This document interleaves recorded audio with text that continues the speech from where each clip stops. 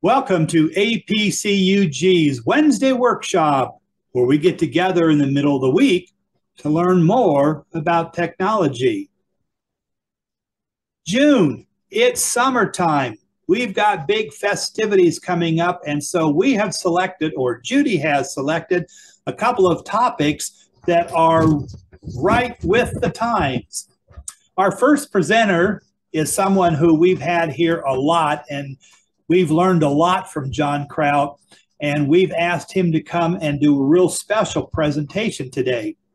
John's a retired software engineer who helped create requirements, design, develop, and improve computer systems for federal government agencies in the Washington, D.C. area for over 3 decades, 30 years.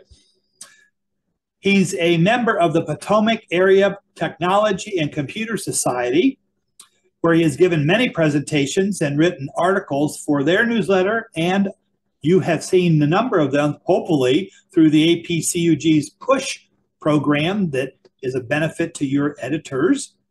One of his passions is geocaching. He recently spent time in Flagstaff and Phoenix, Arizona, and Blythe, California, where he found 46 of these geocaches, including his first 5 in California. Today's going to be about photo, and he wants to give credit to his father for his interest in photography. His late dad, Homer Lee Krout, was his high school's yearbook photographer back in the mid-1930s and worked for Ritz Camera in Richmond, Virginia after graduation, commuting using a Model T Ford. He was so eager to get involved in World War II that he hitchhiked to Toronto to join the Canadian RAF in the late 30s. The media made the war sound glamorous. He became an aerial recon photographer. He also shot personal photos using a Kodak Bantam compact bellows camera, and John has that camera now. Since the early 1980s, John's been writing about creative uses of personal computers. Now he writes about smartphones, tablets, and digital cameras.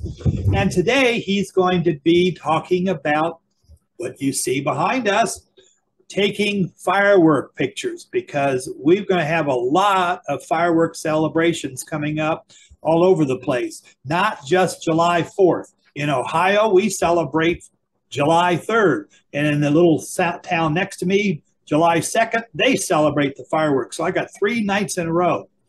So John, we'll let you take over and teach us about how to take these good photos that I did not take. I have to make sure everybody knows that. Thank you very much for that introduction, John. Before I start the slides, I wanted to mention that I did look through all of your attendees today and saw many who had not yet provided their full names, some only with initials. Folks, if you don't know what the rest of us are seeing as an identification name for you, just tap the chat, and the first name in participants will be the name that everybody else sees of you.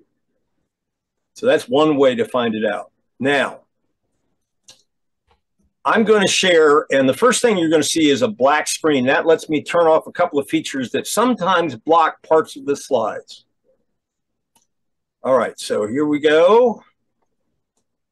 There's the black screen. That does not mean that your computer is malfunctioning. Let's see here. I want to hide the video panel, and I want to hide the floating meeting controls, and that means I can get started.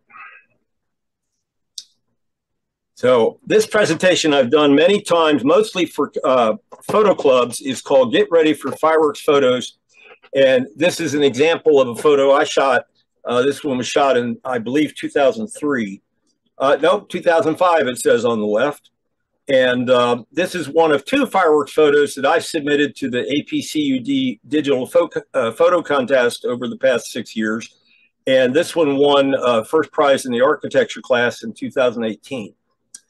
Now, one thing I'm going to do that most people who present for photo clubs do not do is give you as much exposure information as I possibly can. Over here on the left, you see in italics which camera it was shot with, which lens it was shot with, the exact focal length of the lens, the aperture setting, or f-stop it's called, the exposure duration or shutter speed, and the sensitivity or ISO. So I'm going to give you all of that information. It's not going to be the same every time because I'm going to show you pictures from several different sites that show these things. Some of them do them on the 4th of July. Some of them do them on other dates around the 4th of July, just like in Ohio, as John just explained. And indeed, here, some one or two are in June, not July, the end of June. So you have plenty of opportunities to take the knowledge I'm going to give you today and try it out. Okay, here's our agenda. Actually, John just covered the first point about one of my two mentors. So I'll skip the first set of slides about my dad. We're going to talk about the technical fundamentals, and a big part of it, really the foundation for getting good quality photos is, believe it or not, why is the sky blue? We'll talk about that. Also, photo equipment you need. There's basically 4 items. If we consider your camera and your lens one item, as some of us do.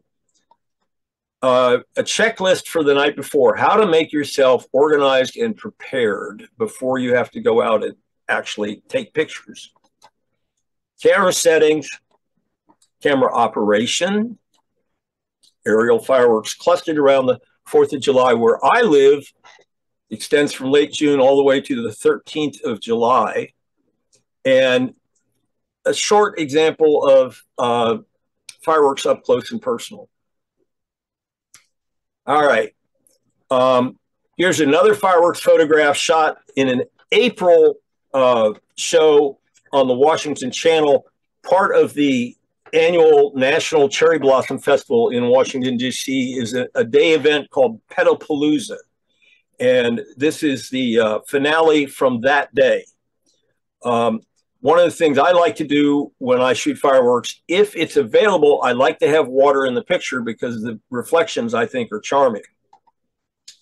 Around here, we have several local governments that will do fireworks either on December 31st or January 1st, which is often known as first night. Once every 4 years, we have an inauguration, as we will in January of next year. And there are generally fireworks offered during that day. April, the National Cherry Blossom Festival, I just mentioned, that's the photo here. And baseball season occasionally at the major and minor league ballparks. And the one that's coming up that everybody cares about, all over the region, there are fireworks shows sponsored by local communities, even by some private organizations like the country club that's 3 blocks away from me. And if you live near a big city, you've got lots of opportunities. I'm going to skip the slides about my dad because John already read that stuff. I guess I told him that in an email.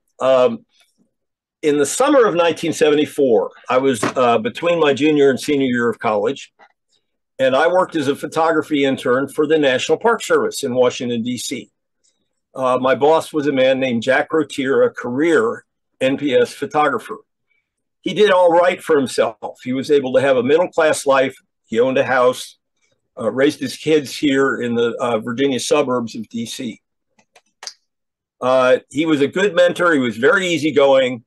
But he had one pet peeve. He had been forced to shoot the National Mall fireworks, which were presented by his employer, the National Park Service, for more than 20 years. And he wanted to stay home for once. And this once was in 1974 when he had a photography intern, me. So he taught me how to do that type of photography correctly. And he got to stay home, watch the fireworks on his street, and have a beer, which I think he valued immensely, even though he got paid time and a half for working on the 4th of July and overtime if he, a double time overtime if he worked after 8 hours. So I shot the photos that summer on the 4th of July as his substitute. I was very well paid for that work, as I just outlined, because during the day, the National Park Service offered the very first National Folklife Festival in the Washington area. So I spent all day shooting that, running around with my girlfriend, and then sitting on the Virginia side of the river and shooting pictures of fireworks in the evening, again with my girlfriend. So it was a great day all around, and I got paid for it. I am very grateful to Jack. Now, this summer will be the 50th anniversary of that very eventful summer. It wasn't just that I learned how to shoot fireworks correctly, but it was also the summer that Nixon resigned. And I remember that Marine One helicopter flying directly over the site on East Potomac Park, where our photo lab was located. As I heard that described on the radio, I walked out to watch that helicopter fly. But I have never lost my enthusiasm for photographing fireworks. And my fireworks photos, as I explained up front, have even won contest prizes. Now let's talk about the technical fundamentals with that question that I raised at the beginning in the agenda. Why is the sky blue, and why do you need to know? Well, first question first. The sky is blue because nitrogen molecules in the atmosphere, which is about 70% of all the molecules in the atmosphere, scatter blue light from the sun. Now, nitrogen in the air also scatters blue light from any other light source, including aerial fireworks. The farther away you are from the light source, such as the fireworks, the more severe the blue scatter and the dimmer the blue streaks appear. It's also true for green, although less so. Blue and green streaks of aerial fireworks are much dimmer than red and yellow streaks, especially if you are 100 yards or more away from the fireworks. That first photo I showed you was much further than that. In fact, the opening photo of the Iwo Jima Memorial here in Arlington included fireworks that were roughly 10,000 feet away from the camera. And yet, when you saw that photo, and you're going to see it again in a moment, there's plenty of vivid blue. Here it is. So here's how we make the blue and green more eye-catching in our photos. And I might add, the first time I shot this particular subject was 1985, and the guy standing next to me at the time was the photographer for the Washington Post for that event. The picture they published only had red in it. Big mistake. So here's how you avoid that. Set manual white balance to incandescent on your digital camera. If you use film, you shoot daylight film and you apply a conversion filter to your lens. That conversion filter is called ATA. These remedies increase sensitivity to blue and green streaks. In the case of the filter, it does that by cutting down on the other frequencies, which means overall you have less light coming through the lens. Incandescent light by itself produces very little blue and green light. So our brains compensate for that when we walk through a room that's lit by incandescent light bulbs, but our cameras need our guidance. They're not that smart. As I mentioned, this was shot, I was about 150 yards from the photo and 10,000 feet away from the fireworks. And as you can see, I got vivid blue in this photograph. All right, now let's talk about photo equipment.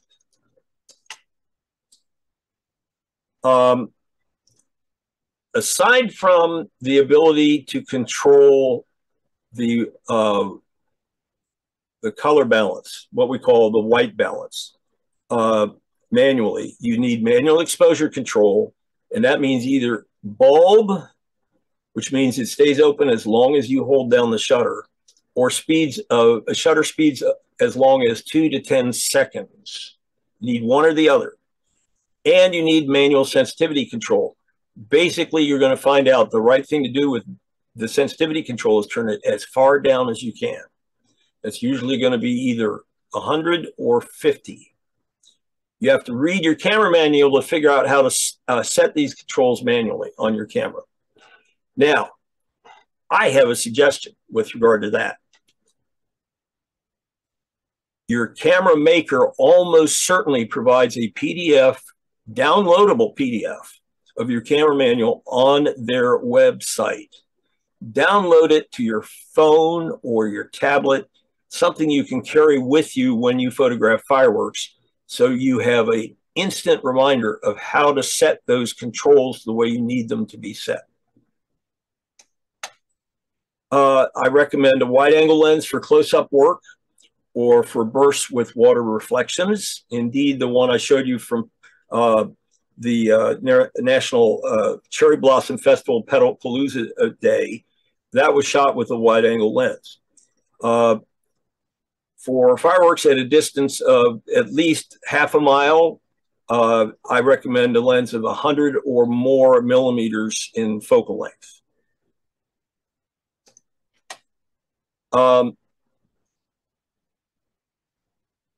When you shoot a picture that has a shutter speed of, say, a 30th of a second or longer, such as 2 seconds or 10 seconds, you need a tripod to hold the camera rock steady. And I recommend a height of the tripod of at least 50 inches. I admit I have not recently checked the prices of the low-end tripods, but Amazon has tried to keep the price down, and I think you can find one there for about $30. Usually they're more expensive in the photo stores. Get your hands off the camera. This is very important. You put it on that tripod, but if you push hard on the shutter release, it will vibrate the camera. And when you're shooting a 2-second exposure, believe me, the vibrations are going to show up in that photo. So what you're going to do is use something that lets you trigger the shutter without touching the camera body. That can be a shutter release cable or an infrared remote control. That's a little, how shall I put it, out of current fashion.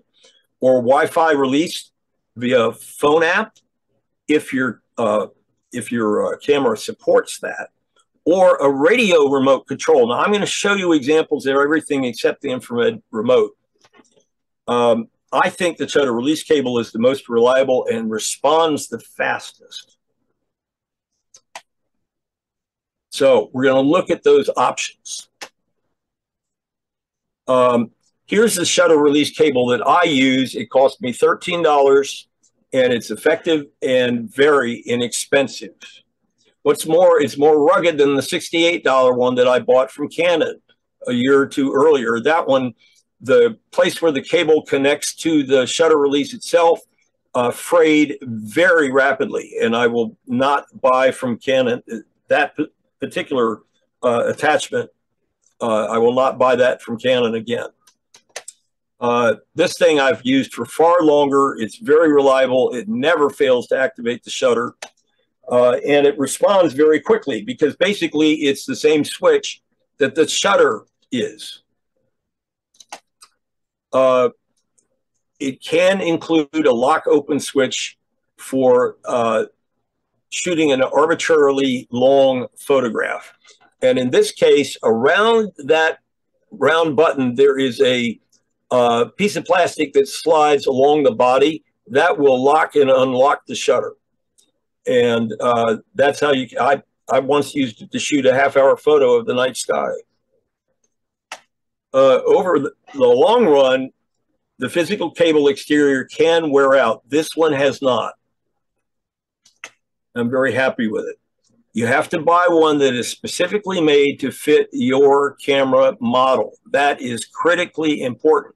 You buy one that is for other model, it's not going to, the connector may not fit your camera. Now, this is an example of a wireless shutter release. It comes in two parts. First, we're looking at the receiver. It has the connector that attaches to the camera body. Specifically, it plugs into the shutter release cable socket on the camera. Now, this one has batteries in that connector and the radio transmit, not in the connector, in the body. And it has also the radio transmitter. Here's the radio receiver. Here's the transmitter. It also contains batteries, and it has a button on it, as you can see. You need to buy fresh batteries or charge rechargeable batteries the night before. Both parts require batteries. The transmitter has a limited range. You have to stay close to the camera. You may notice on the receiver that there are 4 switches. Those allow you to switch between 16 different frequencies of operation. There are also switches on the transmitter. They both have to be set the same way or they won't communicate. And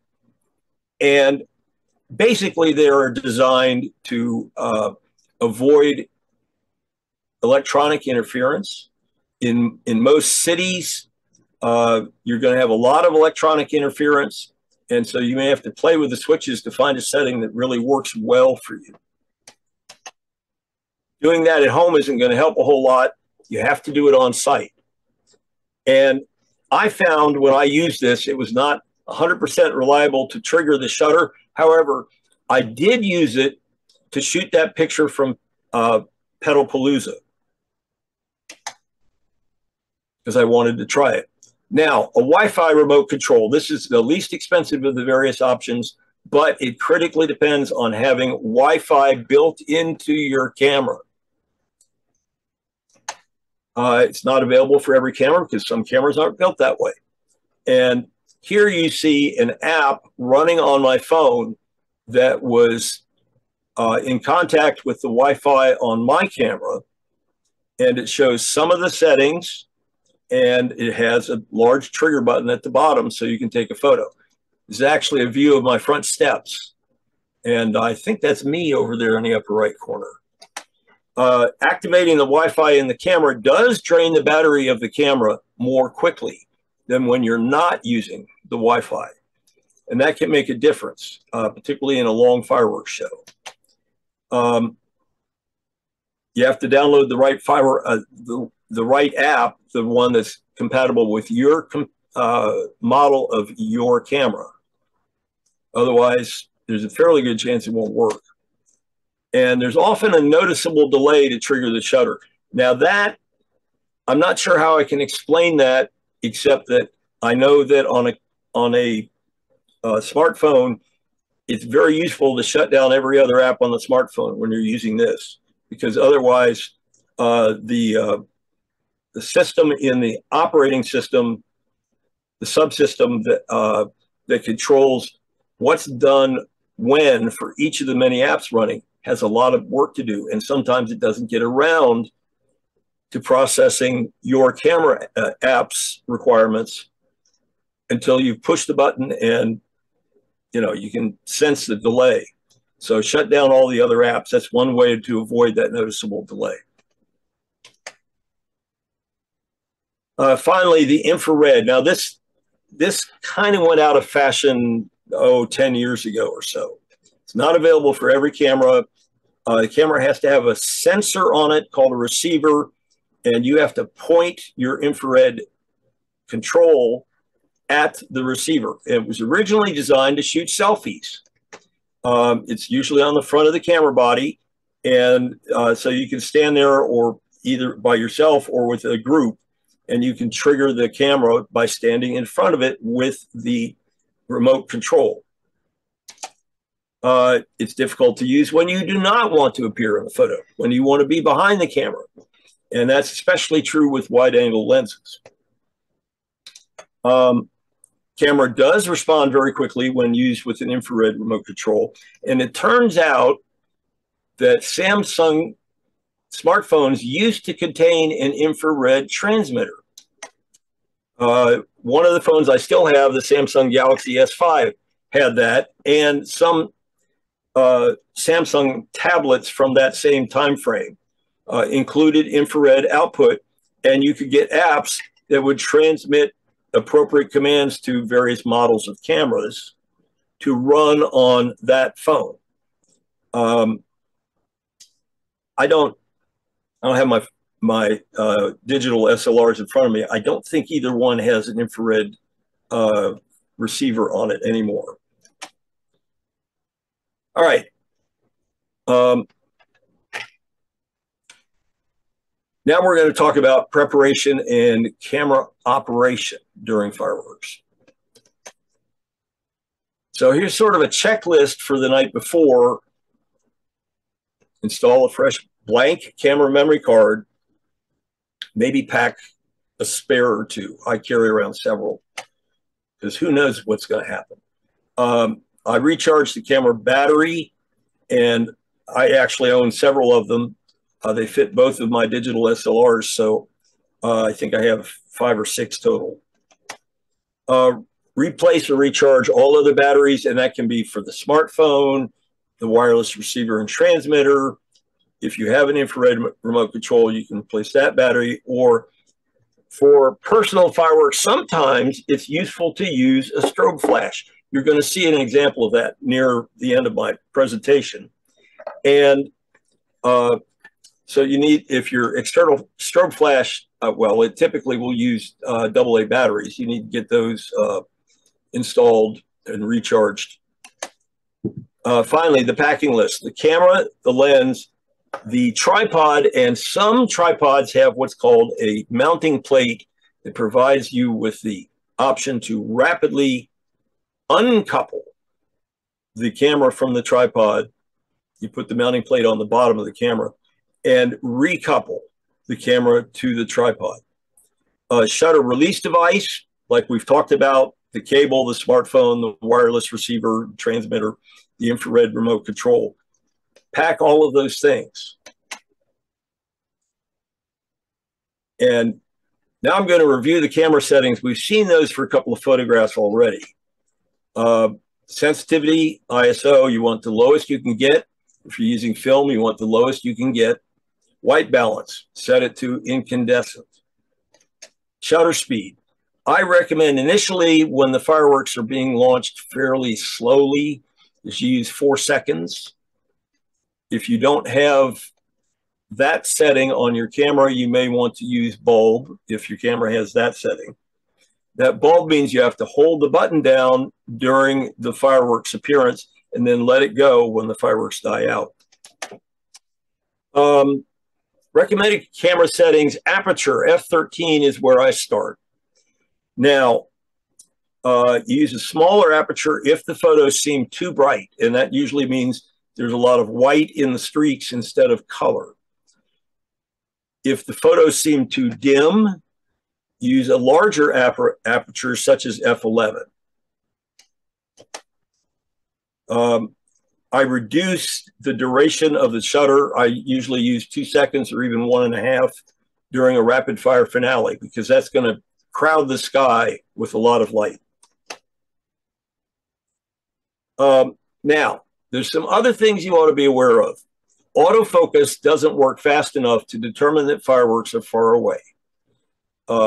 One time I set up, while I was shooting a fireworks show here in my county, Arlington County in Virginia, I set up a camcorder to record the show. And it was very interesting to hear the camcorder. It was a couple of feet in front of me, and I could hear it constantly trying to move the lens to find the focus, and it couldn't do it fast enough. Each burst appears, expands, and then disappears before the camera can make an autofocus decision. So you're going to have to use manual focus. It's another thing you need to learn how to do. If you don't know how to do that, again, get that camera manual. Now, on SLRs, the switch to disable autofocus is usually on the lens very close to the SLR body. That's also true on these mirrorless cameras that use interchangeable lenses.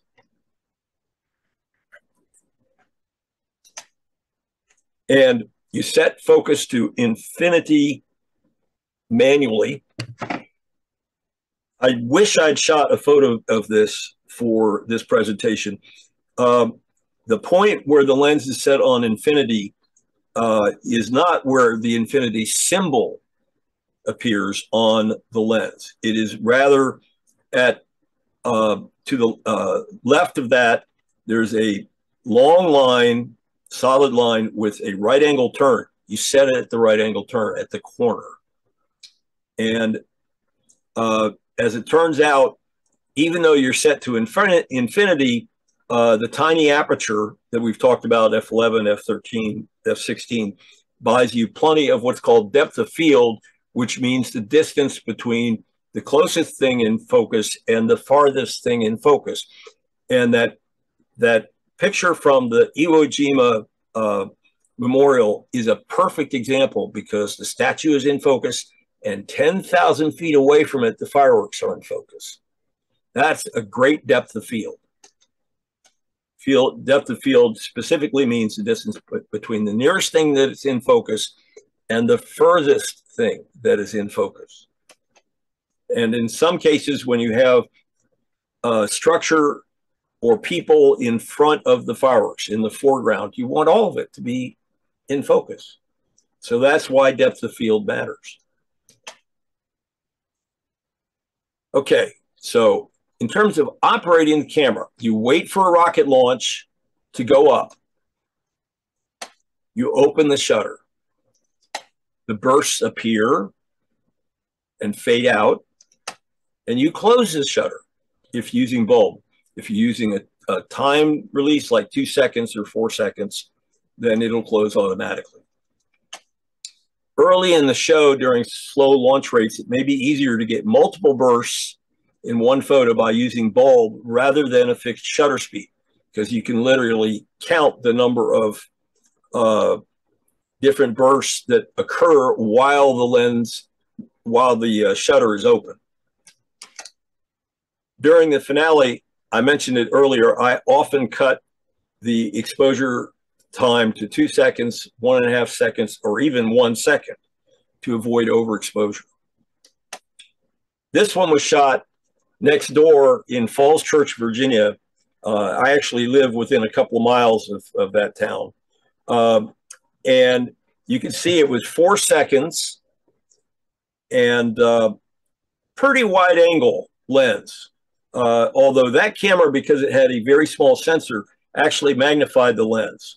So 28 millimeters on that particular camera would act more like 44 on a full frame, 35 millimeter frame size sensor.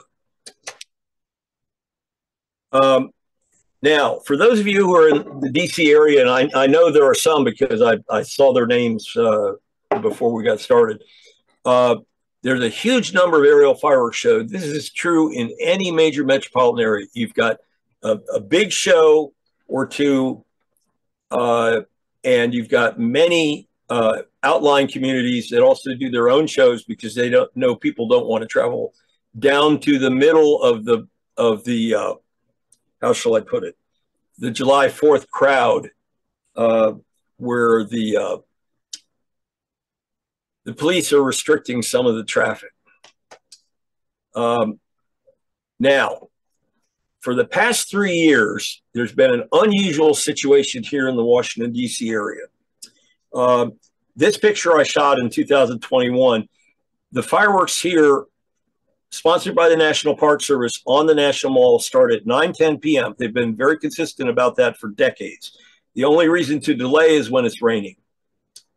The total show duration is usually 17 minutes. I'm going to show you some exceptions to that. They actually used 2 different launch points, one on the north side of the reflecting pool that runs between the Lincoln Memorial and the Washington Monument, and the other one on the south side of that same reflecting pool. So they they did what's called a coordinated show where they launched the same shells at the same time. It wasn't perfectly coordinated because some of the fuses burn more slowly and some burn more rapidly. But it was very entertaining. Now, because of that, on the spur of the moment where I was standing to shoot this photo, I decided to only shoot the left-handed launches. And those appeared between the monument and the Lincoln Memorial from where I stood, as you can see in this photograph.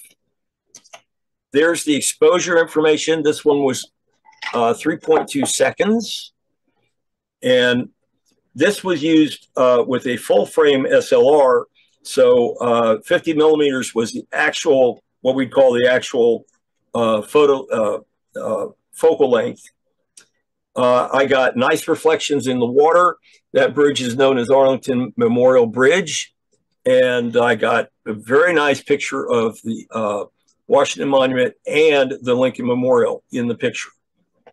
This one happens to be the other one that has won me a photo award, a first prize at the APCUG Digital Photo Contest. This one in 2021 in the Hometown Pride class.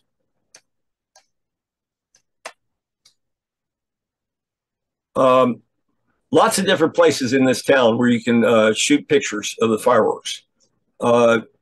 They will allow you to use a tripod on the steps of the Lincoln Memorial, not inside, but on the steps.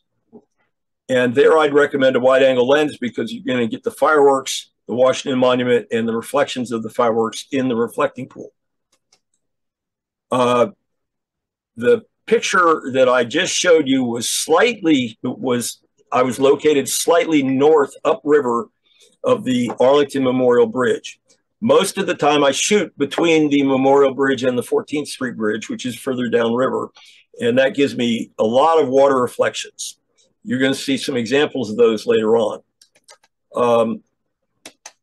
The steps of the Jefferson Memorial, again, they will let you use tripods on the steps. Why is it significant to have steps? And the answer is that when you're down at the water level, there's very little reflection in the water.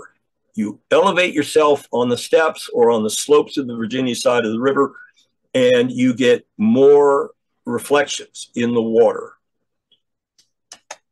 Gravelly Point Park, which is just north of Reagan National Airport, only accessible from the upriver side of the GW Memorial Parkway, and the 14th Street Bridge would be in the foreground.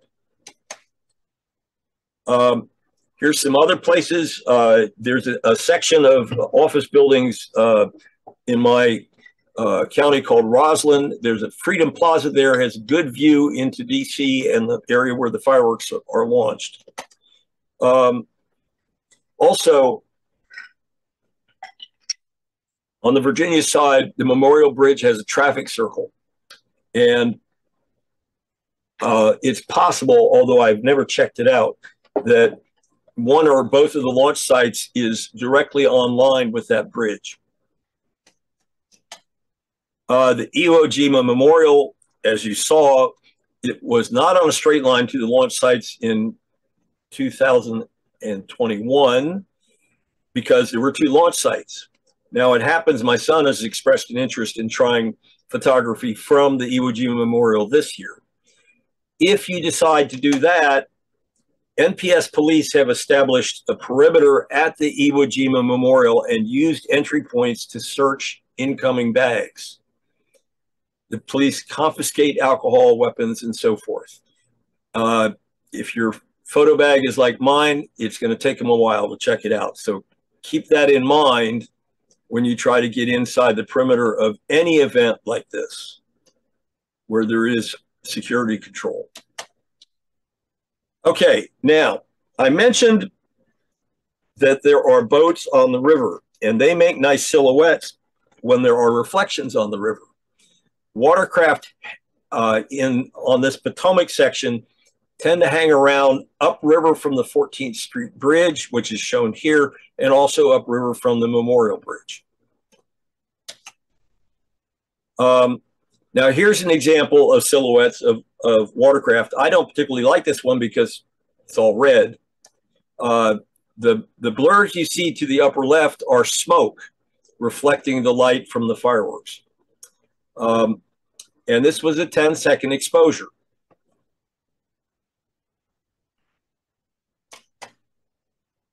Now, here's one that I like a whole lot more than that last one. This is one of my best from an oddball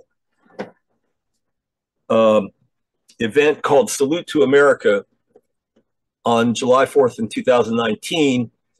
And President Trump had a lot to do with this because President Trump was offered a free half-hour show by Phantom Fireworks in Pennsylvania, because Phantom Fireworks understood that you have to do something that Trump wants done before you can ask him to do something they want him to do. What they wanted was something to do with fireworks or fireworks components available from the other side of the Pacific in the People's Republic of China. So they were in effect using this as a lobbying method. They set up a set of flatbed trucks that extended for a mile on the DC side of the river south of Arlington Memorial Bridge. And they did a huge coordinated display over that span of a mile. You're probably seeing something like, 1,500 feet wide out of that mile in this photograph. And you can see I got a lot of boats on the river. They're in silhouette from the reflections on the water. This is one of my favorites. But it only happened in that year and in 2020. And we found out something else that year. The show lasted half an hour, and then the NPS did their 17-minute show. But the smoke produced by this massive mile-long display was blocking much of the show after the first 5 minutes. And indeed, this was shot in the first 5 minutes. They did a rapid fire show for the entire half hour. And this is a 4-second exposure. Again, using that full frame camera with a lens set at 31 millimeters.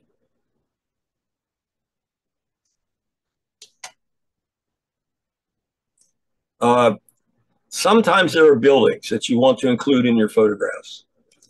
U.S. Capitol West Face, because it is the site of the annual 4th of July televised concert. It's lit by TV lights during this event.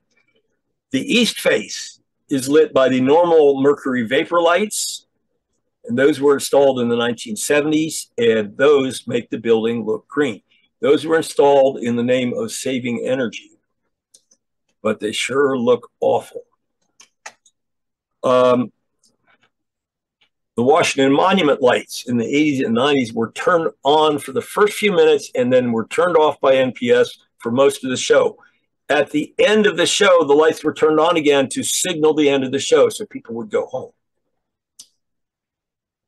They have changed that behavior. As you saw in that last photograph, the lights are on, maybe not at full strength, but they're on for the entire show on the monument and the Lincoln Memorial. Now, I'm not the only person in the world who shoots fireworks photos and picks out the ones that I want to show to other people. Most of mine are crap, but once in a while I get good stuff. Take a look at this article. It is still on the web, even though it was published in 2019. It shows various shots taken by Associated Press photographers, and it is enchanting.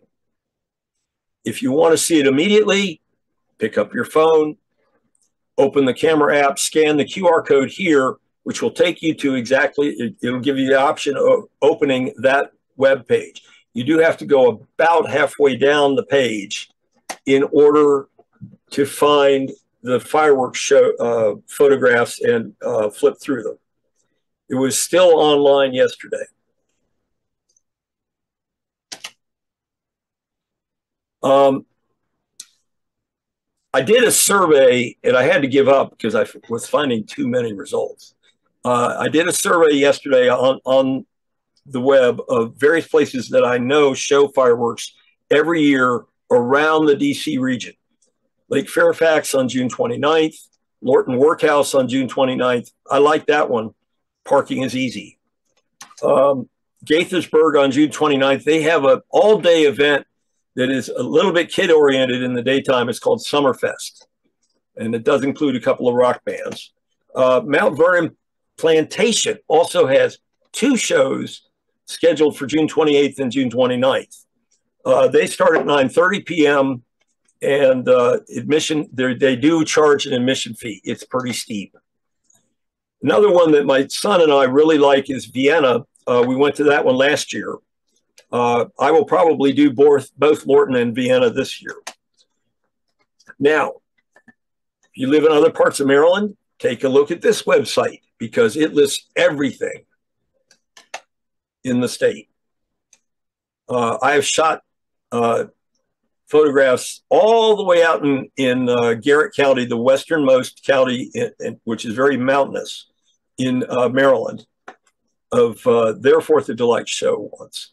And frankly, the reason is that my daughter and son-in-law got married there that day, and they had the reception in the early afternoon.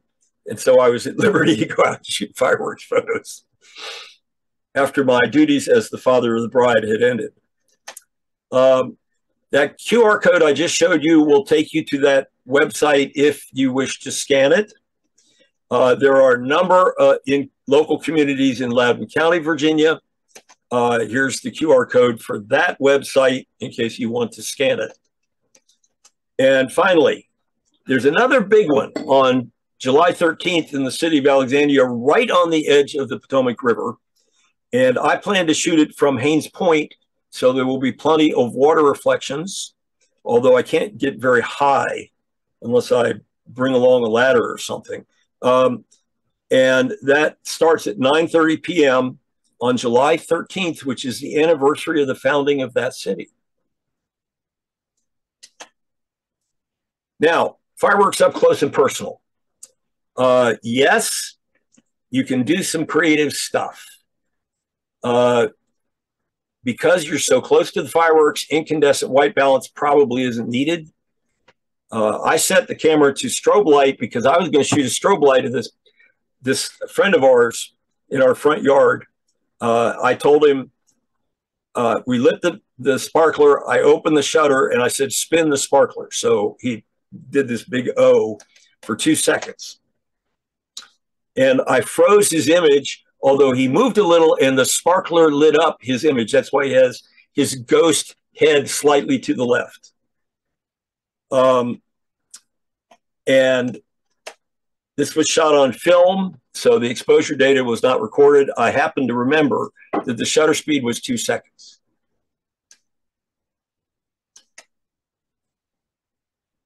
Now, even if you don't live in the Washington area, you may want to keep this in mind. In 1976, which was the 200th anniversary of Independence Day, the National Park Service aerial fireworks show on the National Mall here in Washington was 2 hours long. I shot 3 36-frame rolls of tungsten ectochrome film during that show. And when I got them processed, I went to pick them up a week later at the local photo retailer, and he said, "You know, we looked through every shot of every roll that was taken at that show, and yours were the best." It was a high compliment for a kid who was what was I at that time? 23 years old. Now, the NPS has had some ups and downs in its budget, but I'm guessing that they may intend to do something similar in duration. Maybe it'll only be an hour long, but it won't be 17 minutes. So I recommend that if you are just getting started in this type of photography, that you practice. not just the main show in your region, but any other local shows. Practice, practice, practice, because in 2026, it ought to be pretty spectacular here. And my guess is other big cities, New York City, Philadelphia, it'll be pretty big too. And I expect, if it's the length of an hour or more, that I will shoot more than 300 digital shots and possibly use more than one memory card and more than one battery. So practice, practice, practice. Okay, now I'm going to show you the photos again, but this time with a black background, because I think that gives you a different impression. Maybe I'll put it that way. Here's that one that I shot in 2021.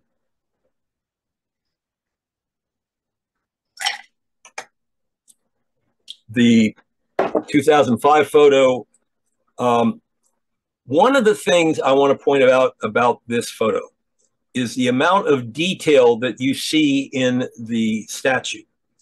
Now, this is possible because I used the computer to do something called bring up the shadows. So it made the shadows that, let me back up a step. When the raw photo, the statue was basically a silhouette. And so what I did was use an adjustment in Photoshop to increase the light level for just the lowest lights, the shadows. And that brought out all the detail. Here are the three vertical croppings that I showed you. On the left is Pedalpalooza. On the middle one is from Falls Church Show. And that was shot at the top of a 7-story parking lot.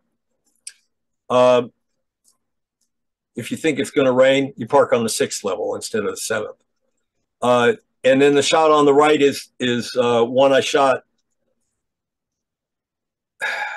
That's, I think, the one I shot in the Lorton Workhouse show.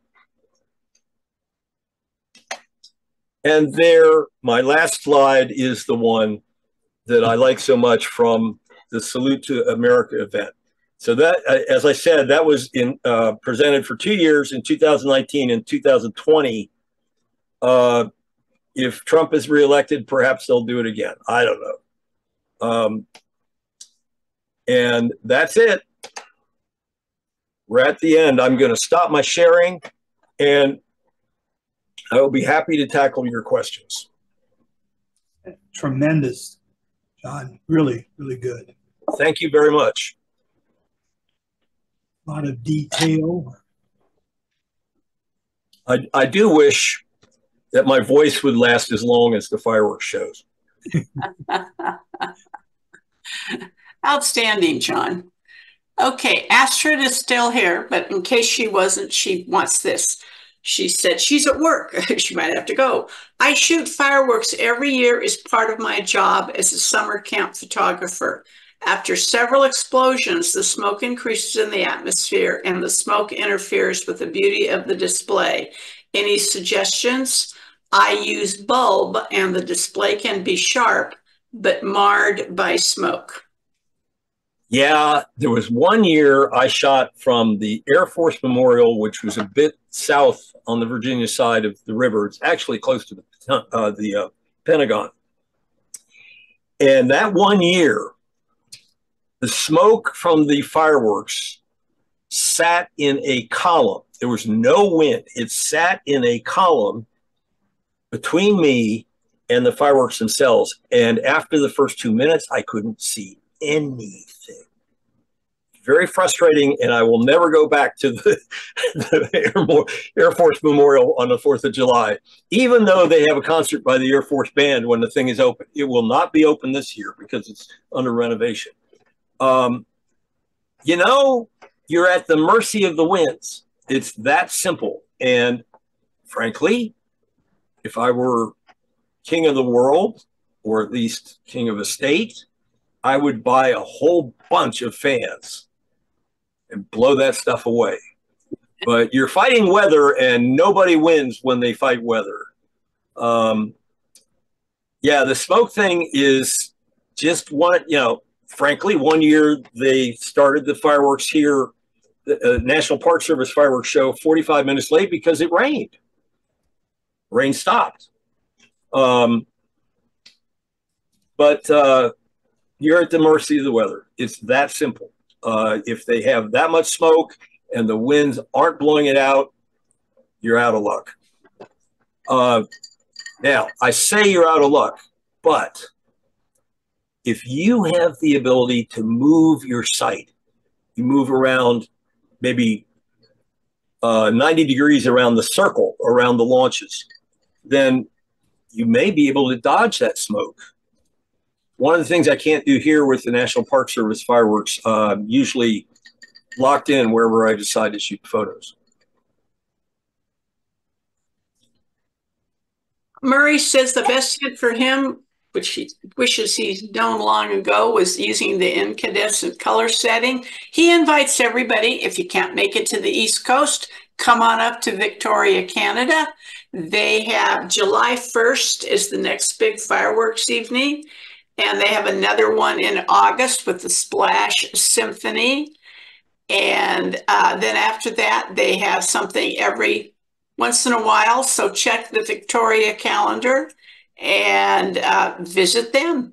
Take your vacation up there. I must say, I truly admire a community that puts that much effort. Well, they don't even have the 4th of July. Well, nonetheless, I certainly would be delighted to come up. I made 2 trips already this year, one to Texas for the eclipse and one to Arizona for shooting bucket list things like Meteor Crater in the Grand Canyon, as well as geocaching. And no, I didn't find 46, John. That was just the number at the time I let you know, but it was actually over 120. Really? You could have let me know that, you know. It was in Arizona, and 9.5 days, and then I had to get on a plane. Boy, it was one of those things where I came home and had to recuperate for 2 days. Did you find any more in California? Just those 5 around Blythe. And Blythe sucks. Oh, gosh. I'm sorry. No, it was so interesting to drive there because the last 5 miles go through a mountain pass and drop about 1,000 feet. Mm-hmm. Yep. And then you're down at this trickle called the Colorado River. But what I expect I will do, since the least expensive flights from my area into California go to San Jose, I expect I will fly into San Jose and spend a week and really get around a little bit. But that's a different subject. Let's tackle some more questions. Would you please explain the pneumatic origin of the term bulb? Okay. Back when my dad had a cable release for his Bantam camera, the actual shutter, the button, had threads in it. It wasn't solid metal. And the idea was that you could buy a pneumatic system. In other words, a thing that had a physical bulb to squeeze on one end that would force air through and force a little pin at the other end down to activate the shutter. When I was in high school, I bought one of those in high school. It was 100 feet long. And I think I used it twice. But it was all a pneumatic system. And frankly, at any rate, the pneumatic system was in use when I was in high school. It was used when my dad was in Europe. And by the way, he did that photography, that recon photography, by leaning out over the bomb bay of a open B-17 bomb bay. And he never told me if he had like a shoulder restraint system or something else, but he managed to survive it. Anyway, so that's the origin. And I don't honestly know when the cameras got to the point where they could use a simple electronic switch with 2 wires to trigger the shutter. Maybe for film cameras, that was in the 90s. but you can still buy the pneumatic systems today. They don't cost very much. On the other hand, they only work with film cameras. Okay, next question. All right, Peter, you're on.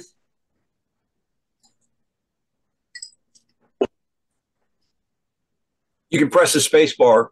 Oh, got it. Thank you. I have to give him permission first. That's why. I saw that. Okay. Thank you very much. I had photographed fireworks quite a few times. And John, the quality I've seen of your work, that's I've not seen any better of fireworks in National Geographic even. Thank you. So they're very good, very good. The one addition to your statement about bulbs, as long as you held and squeezed the bulb, the shutter would be open, and then you would release it. Okay, so it was time exposure, and I used something similar to that in the old film days. I haven't shot much fireworks digitally. I got discouraged because I was downwind of all the smoke, and you know that did it for me. That is discouraging. I understand. Yes. WEBN fireworks Labor Day. That's supposed to be one of the best choreographed fireworks sessions. What part of the world? Cincinnati. Cincinnati. Yeah, Cincinnati fireworks on the river. I was in Cincinnati for Geo Woodstock event in 2017 or 18. Wonderful town. I'd like to come down there and try that someday. I will say one other thing I didn't add when I was taught how to do fireworks photography. My boss told me to lock the shutter open and then use black felt in front of the lens and do 4 or 5 exposures by removing the black felt when you see the rocket go up and drop it again and so forth. So that I don't do anymore, but I don't need to because I can use Photoshop to merge the photos if I really want. And by the way, none of the photos that I showed you today were merged. It's just something I have in the back of my head that I might try sometime. Cool. Nice. Yeah. By the way, as far as the black felt, that is good. That is the best way to do it. But if you don't have that available, the black cardboard that used to come with photo paper and film, that as long as it's big enough, that works real nicely too. Cool. Very good. David, your question. You skip a person, you skip George.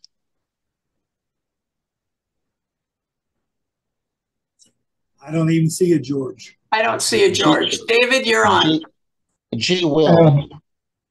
I remember hearing when I first bought my zoom lens with vibration compensation that they suggested that you turn that off when doing long exposures, especially fireworks.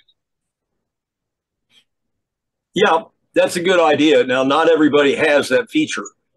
In fact, I thought, I was shooting Pentax until 1999.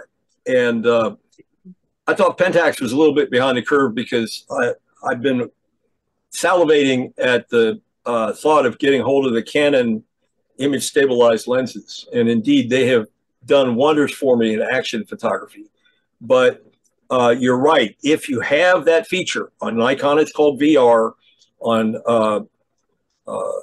Sony, it's called Steady Shot. If you have that feature, you should turn it off for fireworks photography.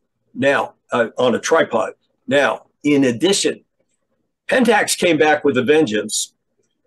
They installed the image stabilization in the camera body. They literally use the accelerometer that detects motion to move the sensor, not a lens element like Canon and Nikon and Sony do, but move the sensor to compensate for the camera motion.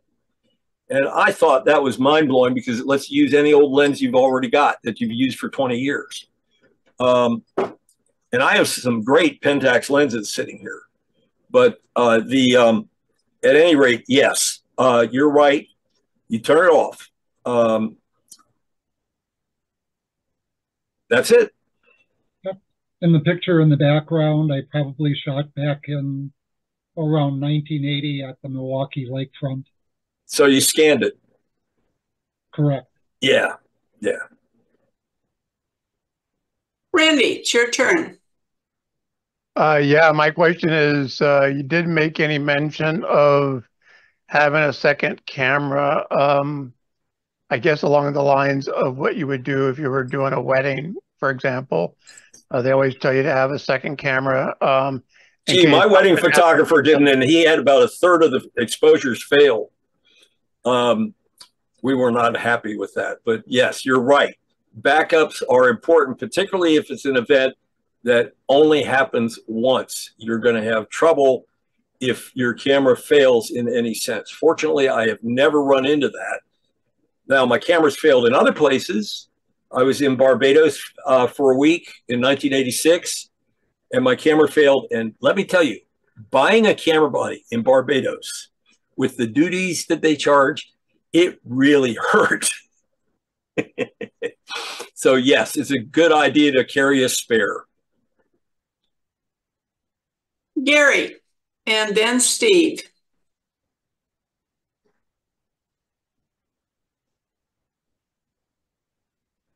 And there you go.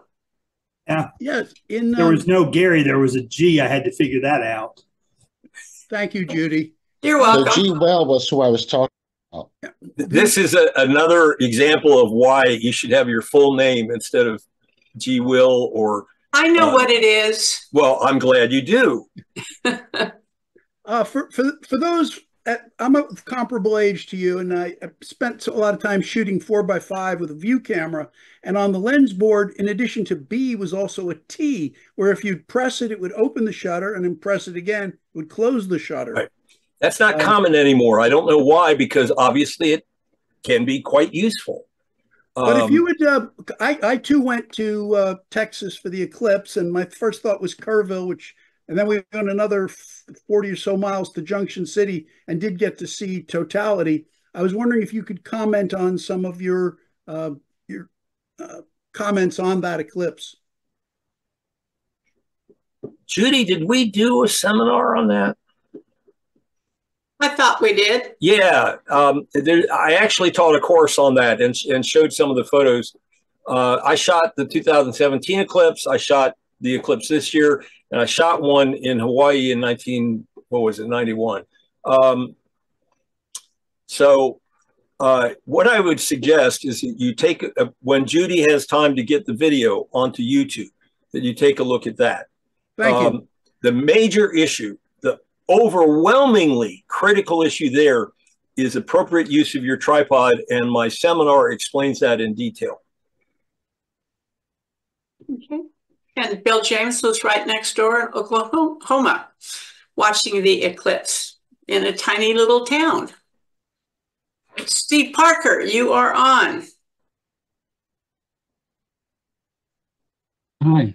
I was just wondering, what's the longest time that you've ever spent setting up for a shot to prepare for it? Oddly enough, I have a definite answer. It was the 2005 shot at the Iwo Jima Memorial, and it was because of the security. Also, it gets crowded in there. You want to get in time to pick the right place to set up your stuff. And frankly, that place may not be shady when you get there. So you set your tripod up and then you move over to the shade until the sun is down for the night. You know, the sun can be pretty brutal during the day on July 4th. We got there at about 2 in the afternoon. And because I knew the thing was going to be jam-packed. So that's pretty much the answer. The fireworks started at 9:10. I got there at 2 p.m. Okay, because the one that I took of the CN Tower in Toronto, that one took me 2 weeks to set up. The reason for it was because the lake was such a long distance, and there were so many waves and so many boats, as you can imagine, in the main harbor, that it only took that one moment for the water to be stable enough that you could actually get a reflection without a whole lot of wave action in it. Yeah, and this is that's a critical point. Again, you're at the mercy of those natural forces. my cousin, who's what, 9 years older than I am, he owns a house on the shore of Lake Ontario with the CN Tower and the rest of the skyline on the direct opposite shores, more than 10 miles. I wouldn't expect, if I shot from that shore, to get any blue whatsoever. Fortunately, his house is on a bluff, so it's high enough above the lake that I might get some reflections. But yeah, wave action, what can you do except for wait for something to settle down for a moment? And as you say, that's what you were forced to do. Outstanding, Mr. Krout, as usual.